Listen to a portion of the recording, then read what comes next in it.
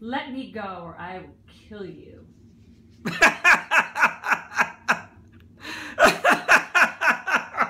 Sorry. Kill me? Wait a minute.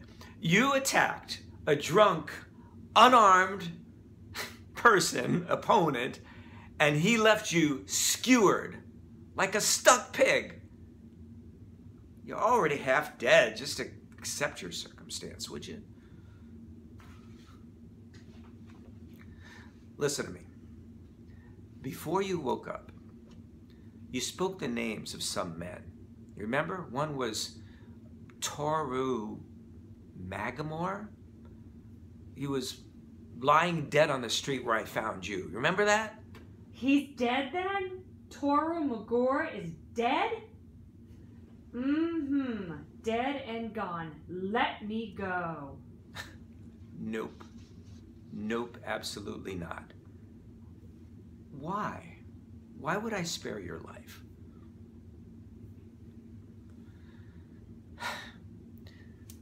You know, you're a stupid girl with pitiful skills. You're full of wrath. You're empty of discipline. You know, you're beyond saving. In fact, the destiny of such as you is just to leave a trail of suffering and leave a trail of ruin in your past and in your wake. And then, well, you know, you die young. You die alone. Just kill me already, okay? No more talking, you know, no more talking like this. So let me ask you, one more time, why? Why would I spare your life? I deserve justice.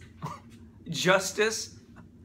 Give me a break. You would set the whole world on fire just to see 7 men burn. What are you talking about? 6. There are only 6 now. You rescued me only to be my executioner? I had to know for certain. I can't be responsible for what you might become. You know, a warrior makes the ultimate choice.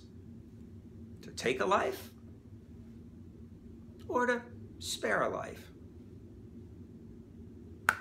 Don't you see? The fate of the world is set on the edge of the knife. Don't you get it? This isn't my destiny.